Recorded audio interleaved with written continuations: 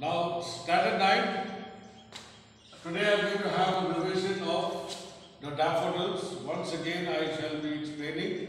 Listen very carefully.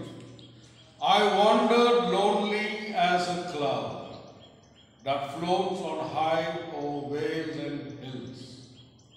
So here the poet is explaining that he was wandering, he was walking aimlessly, and that he compares it to the movement of the clouds that float over high valleys and hills. So it is a simile. Okay.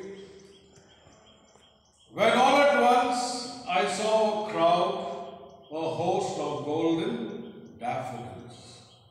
Now, while he was in a pensive or a sad mood, he was lonely, he was maybe pondering over something, okay, maybe some sad thoughts were playing in his mind. So, as he was walking, suddenly, all of a sudden, he says he saw a crowd, a host of golden daffodils. Suddenly he saw a huge bunch or huge thing of yellow flowers.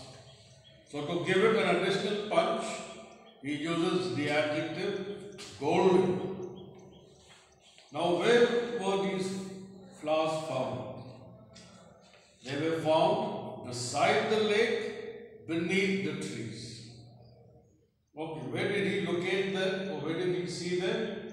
These flowers, these golden daffodils, were found beside a lake. That means you have to imagine that there's a vast garden, a big, huge garden of flowers, and at the side of the garden there is a lake, and beneath the trees, fluttering and dancing in the breeze. That means you have to understand that a strong wind was also blowing. So that is the picture. You have to imagine a man walking aimlessly. There are in the background, there are some mountains or hills. Above that there is some clouds.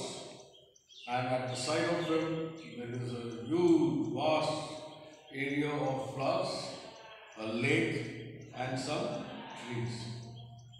Continuous as the stars that shine and twinkle on the Milky Way. Now when he looked at the flowers, he had compared the number of them to the number of stars found in the Milky Way. Okay. And twinkle.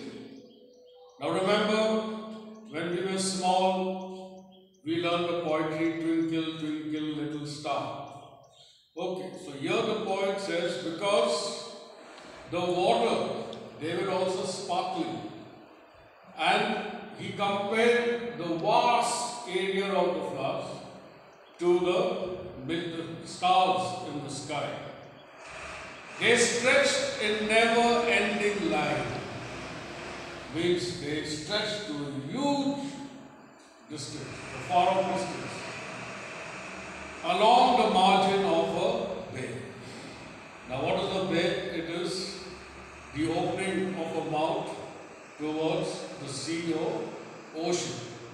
Now when you look at your map, you will find the Bay of Bengal, then the Mexican Bay, the Hudson Bay.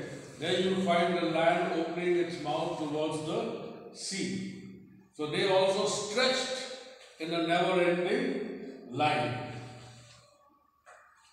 10,000 saw I at a glance. How many flowers did he see? So around 10,000. It does not mean it is a specific number. He just assumed it is more than 10,000. Tossing their heads in sprightly dance. Because the wind was blowing, so the flowers were tossing their heads as if they were dancing. Here he has personified the daffodils.